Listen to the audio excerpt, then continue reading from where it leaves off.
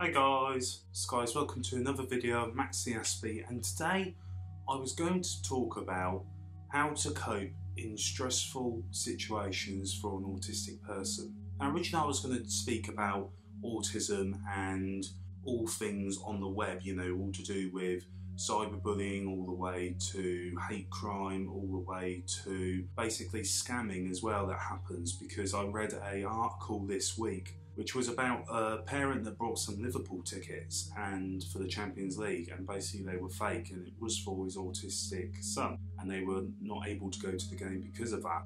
But the reason I want to talk about stressful situations is it got me thinking about the stressful situations that have been going on at the moment that an autistic person may have felt very vulnerable in, whether it's the Jubilee celebrations which has been going on, which is obviously absolutely brilliant, 70 years on the throne, and it's great accomplishment and which everyone should be celebrating, but for an autistic person that could be quite stressful. Also the Liverpool game and what happened at the Liverpool game, that was an incredibly stressful situation. There would have been Liverpool fans there who are autistic, or would have had their children there who are autistic, and all that going on in France would have been a major stress, anxiety trigger for an autistic person. So originally I was going to talk about the scamming and everything that happened, especially as I just finished doing a speech at the IT Service Desk Institution show, which was great, and thank you for everyone that came to that and listened to me waffle about all things IT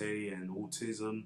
However, today I wanted to change it up a bit and actually tell you a few things that I do when I am now in stressful situations. So I'd say ever since the pandemic, a lot more things stress me out, and it's hard to actually measure what a stressful situation is, because it could be going to the shop for one person, walking into a pub, it could be putting their hand up in class to read a book. It really varies of what a stressful situation can look like for an autistic individual. For instance, me just going to the shop now has become very stressful. I don't like being around a lot of people. I find it quite stressful. And these are some of the tips and advice I do and I put into practice for myself. So my first tip would be give yourself some time. If you ever feel yourself in a stressful situation, just give yourself that bit of time to process, to take in your surroundings, and just take that time for you to process what is going on. And that can be tough because some people don't understand and some people don't give you the time that you need. Make sure that you give yourself that time to just process that information, go to where you need to go, and then come back to where you need to be, and then you can move forward with the situation. A little bit like the first one, but count to 10. I always feel like meditating, counting to 10, just taking yourself out of that situation, giving yourself 10 seconds just to be able to think about what is going on. Just taking 10 seconds just to breathe sometimes can just be really, really helpful. So that's another thing I would advise. Another tip is take yourself to a calm place. I always say a lot more places are now taking the initiative to create sensory rooms and everything else. More needs to be done in that place, in that market. However, a lot of places now will offer some sensory room that you might be able to take yourself to. So always ask if there is a sensory room. If not, don't be afraid just to, if I'm out shopping, I need to just drop my stuff off and I need to go outside and I'll come back later, or I'll do it later. Don't be afraid just to do that if you need to.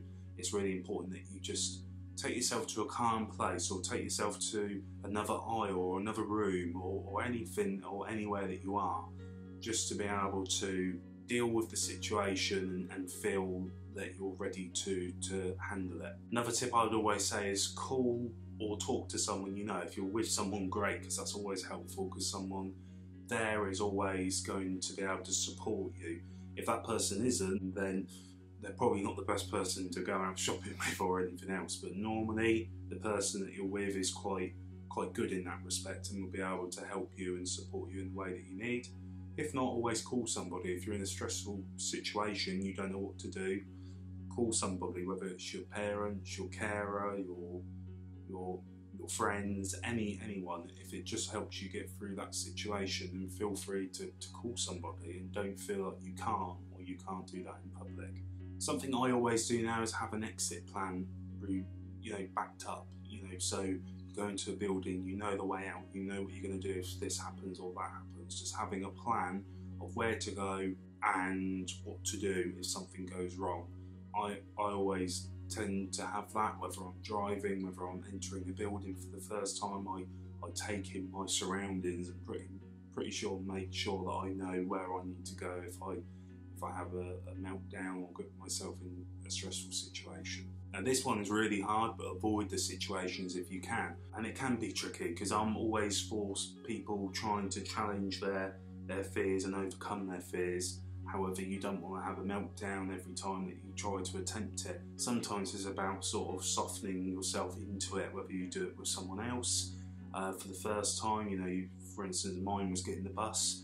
So if you get the bus for the first time with somebody, that can really help. Don't just go in, all guns blazing, because it might have a negative impact. So, avoid the situations if you can, but also don't be afraid to challenge yourself and gradually overcome something if you need to overcome it.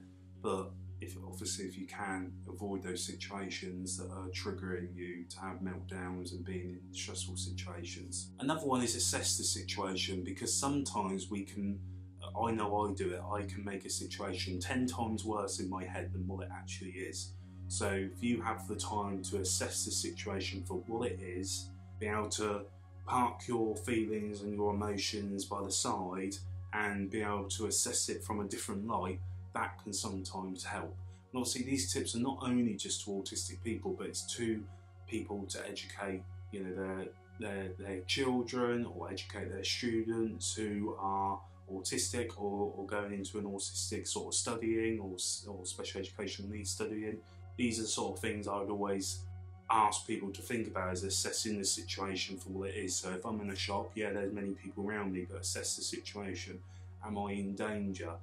Am I going to have a meltdown? Is it too much? Do I know the way out? Is it life-threatening? All these situations, I try and park my emotions to the side and assess the situation for what it is. And the last one is, I'd always say prepare, whether that's preparing in your mind or sometimes even writing down. So if this happens, this is what I'm going to do. If this happens, this is what I'm going to do.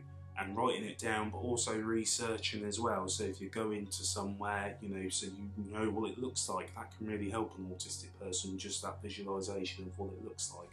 So it's just preparing in any event. If this happens, this is what I do. You write it down. That's like a new rule. If this happens, I write it down. And it just sort of solidifies it then, because it's always in writing and you can see it, you can visualise it, and even take it with you if it really helps you in that situation. But guys, obviously it's very tough being in stressful situations, so I'd love to hear what your thoughts, what your opinions are in the comments below. Tell me if you enjoyed the video and tell me stressful situations that you've been in. But obviously I'd always stress to people that if you see somebody and you think that they are anxious or having a meltdown, help that person. Try and talk to them, try and calm them down, try and help each other, because at the end of the day, if more and more people was to help each other, a lot more problems would be fixed and a lot more problems would not be an issue. So if we understood each other more, I think a lot more things wouldn't happen and a lot more things could be helped. But guys, thank you for watching as always. Take care and goodbye for now.